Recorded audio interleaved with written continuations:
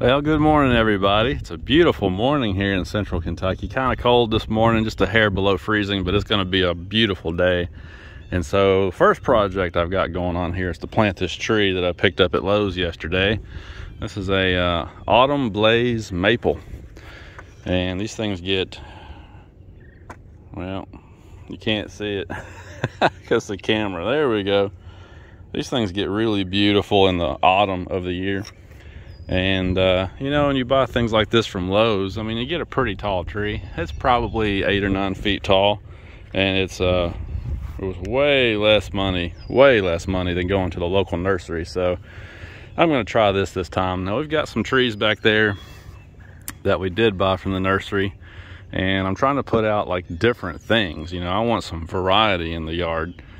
So I've got our northern red oak over there. I've got a tulip poplar back there, which is the official state tree of Kentucky, by the way.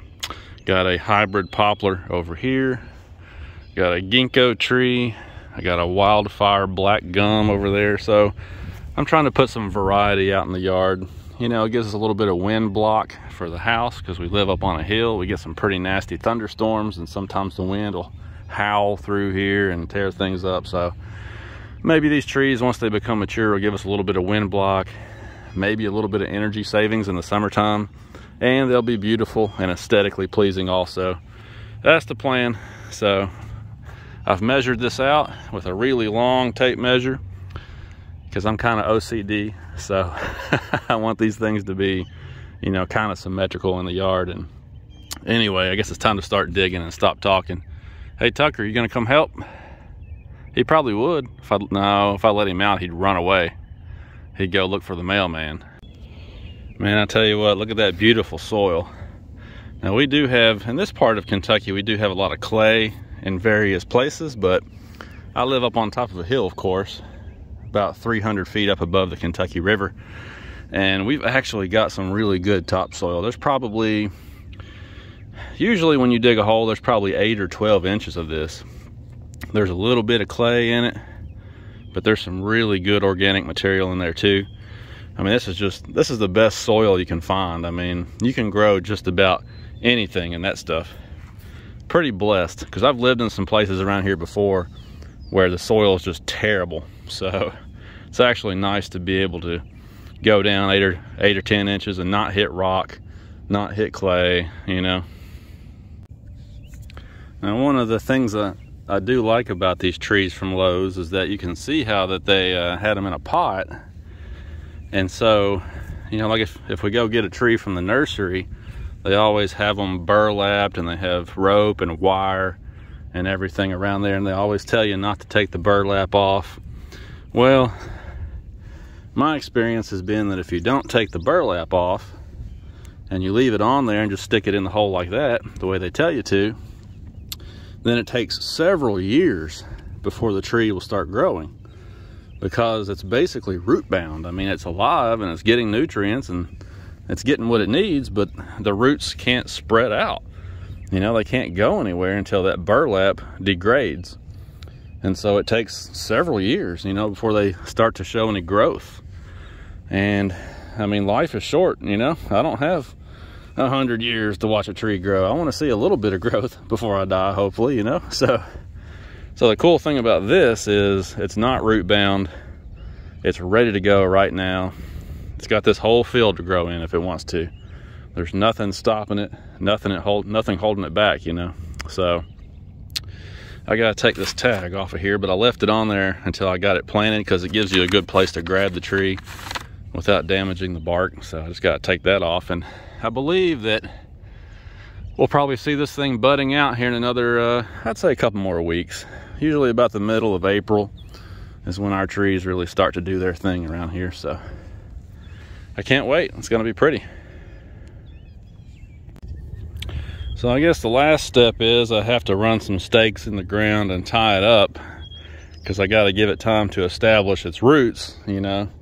And you know, it's springtime, a storm will blow it over pretty easy. So I got to tie it up, give it a little support. And the other thing I have to do is put these on there. I found this product online. It's called Tree Shield. And come on, camera. There we go. Sorry about that. You can see the details on the package there. So these things are really cool because you just, well, as you can see there, you just roll them up. They snap into place around the bottom of the tree. And, you know, around here we have a lot of deer. That's why we do this. The deer will just absolutely destroy anything you put out. Flowers, bushes, trees, they don't care. It looks like a buffet to them. So if they see you plant something, they will be there that night to eat it. So, and so these stakes will kind of help to deter them a little bit. If we put these around the bottom, then the bucks won't be so gung-ho to use this as a rubbing tree, and hopefully it'll survive. All right, got a little bit of rope on there to give it some support. This is just temporary. I left it kind of loose so that it won't tear up the bark, but at the same time, you know, if the tree starts to sway, the rope will catch it.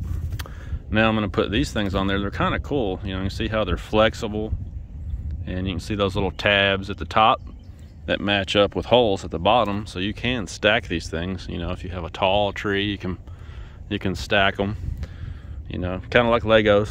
Kind of cool.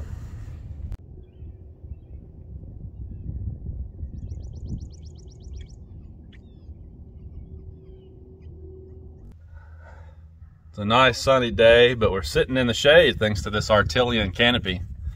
I think I like this thing. So now I have moved on to getting my grass seed put out, working back here on the back of the property overlooking the river. And the problem is there's such a slope to this that, you know, if you don't have grass, it tends to wash out pretty quickly. You get a lot of erosion. So this channel right here was the worst. You know, there was like a 2-foot wide channel where you could just see, you know, like all of the water on this hill gets funneled right into here. And every time I'd put grass seed out and straw it and start to water it a little bit, you know, it takes several days for the grass to germinate and come up. And we would always have a thunderstorm in between there somewhere. I mean, you know, it's hard to get a full week, let alone 2 weeks of dry weather here. So, you know, my seed would wash away before it got a chance to do anything, basically. So I went to Lowe's this time. I'm going to try this and see what happens. These are those seed mats or germination blankets, whatever you want to call them. I'm going to try these and see what happens. They're supposed to control erosion a little bit better. So I roughed it all up, seeded it again, put the mats down in the worst part, and then put a little extra straw around it. And I guess I'll get out the water hose here in a little while and try to keep this moist. We do have about 3 or 4 days of dry weather here. So the seed that I put out in this area is that annual ryegrass, and that stuff tends to come up a lot faster. So I'm thinking if I can get something to come up really quickly, then, you know, it'll shore up the soil. And then, you know, later on I can put the grass in there that I want, some fescue or something like that. But right now I just need to try to get it to where it's more erosion resistant. And then of course we got that area that I showed you earlier that I've cleaned out. Got all the bush and honeysuckle and stuff out of there. So it's just a nice pretty wooded area now. I sowed that down with grass seed real heavy. There's already a little bit of grass in there, so I didn't put much in the way of straw or mulch in there. I just kind of roughed it up, seeded it, and then I covered it. I turned my chain harrow upside down so the smooth side was facing down, and I just kind of worked the seed into the soil. So hopefully it'll come up pretty soon too. So I think that that's just about all of the grass seed project that I have to do around here right now. So got a tree planted today, got some grass seed out. I guess I'm gonna move on to something different. And by the way, you can tell that it's allergy season because my nose has been running like a faucet here lately. Probably the last 4 or 5 days. So I can always tell when the trees are about to start pollinating because my sinuses let me know. So I guess the next project I'm going to do today, while I've got some dry, nice weather, is to do something with the floor in this trailer. This one, should catch my door here before the wind tears it off. This one was not treated. The other trailer that I had, they had a treated floor in it, but this one wasn't, apparently. Or at least that's what they told me, and it doesn't look treated. And you know, we run ATVs and side-by-sides and the tractor sometimes and various things, wet, muddy boots and stuff in and out of here. So I want to do something to kind of protect this wood. I thought about what I wanted to do, because there's lots of different ways you can go. I've seen guys use those tiles that you can snap together like you would use in a garage floor or something. I've seen guys use linoleum or vinyl and just roll it out and cut it to fit. I've seen guys use bed liner material. Some guys just paint it with exterior paint. There's lots of different things you can do. But I think what I'm gonna do, I don't really mind the look of the wood. And you know, I've already got my E-track and my anchors and stuff in the floor there, and I could take them out, but to be honest, I just really don't want to, because every time you take like the E-track over there, you got a lot of bolts in there, and every time you run those out, you know, it kind of reduces the holding capacity of those fasteners when you put them back in the same holes, you know. So I really don't want to take that stuff out. I think the easiest thing to do, and probably the best option for me, is just to treat the floor, because that's really all I need. I'm not looking for it to, you know, look awesome or look like an actual RV in here. I just want something that's going to be protected and last a long time. So I went and got some waterproofer. I said I would never get Thompsons ever again, because years and years ago I had a lot of bad luck with Thompsons, but I ended up getting some Thompson's water seal. And I think I'm just going to roll some of that on the floor, just give it some treatment, some protection. And then I'm gonna open the doors, leave the doors open all weekend so it can air dry and get all the fumes and stuff out of here. And I think that'll work pretty good. It'll be easier to put on, because it'll be easy to go like with the E-track over there, for example. You know, that Thompson stuff will just run down in the holes and soak, and it'll be easy to put on. It'll work good, I think, for me. So I'm gonna go that route. And I cut a template. This isn't it, but I used this big cardboard box and I cut a template out, and I took it to Lowe's with me to try and use it to size up some cabinets. And I think I'm gonna put one cabinet here in the middle. They've got a cabinet that's kind of cut like that on the back. So I think I'm gonna buy one of those to put in the middle, and then I'm gonna make a countertop to put on top of it. So then I'll have my cabinet space for paper plates and cups and things like that down here. And I'll have a nice countertop to use for, you know, if you're making a sandwich, or if you want to set a microwave oven or something on there or whatever. And I'm going to run a big power strip right here to connect to the generator. And of course the TV goes over there. I might put another cabinet up there. So that'll give us what we need just for primitive camping. Again, I'm not going for anything super fancy. Just want to do some primitive camping. And it'd be nice just to have a table inside in a dry area where you can make some food, sandwiches, whatever, during the day. So I think that's what I'm gonna do up here. And like I said, I cut a template, so I'm sizing that up and planning that out right now. I guess that'll be the next thing I do to the trailer. But for now, I guess I'm just gonna go clean this real good, get everything out of here and clean it real good. And then I'm gonna put some Thompson's water seal on it and let it dry the rest of the weekend. What do you think, Tuck? Does that sound like a good plan? Yeah, I think so. Let's get started. The days go by fast. So I've got the Thompsons going on, and this color is called Natural Cedar. And I mean, it's not a bad color, but it's not what I was expecting. It's got a lot of, I mean, the camera never does it justice, but from the naked eye, it has a lot of pink in it. Maybe it'll dry a little more golden brown. I don't know, but I kind of wish I had gotten a different tint. But anyway, it's going on pretty well, and like I said, it'll give us a little protection, and it won't look bad, but it's probably going to make me want to do the walls too. Oh man, maybe I should have just gotten clear instead of getting a tinted one.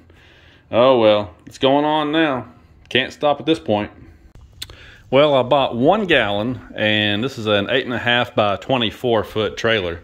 I've used 1/2 of a gallon so far, and I got the whole thing done, you know, at least most of it. I do have the trim work still to do. I need to go find a paintbrush so that I can do the trim work.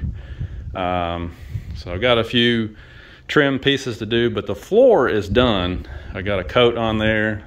It says that 1 coat is sufficient, so that's all I'm gonna do. And I've still got a half of a gallon left to do the ramp door out here, so I think it's gonna end up being plenty, which is good because I was a little worried about that. So there's the finished product. It's still drying, but that's what it looks like. I guess it kind of does look like cedar, but it's gonna probably change a little bit more as it dries. Not too bad. It doesn't look too bad.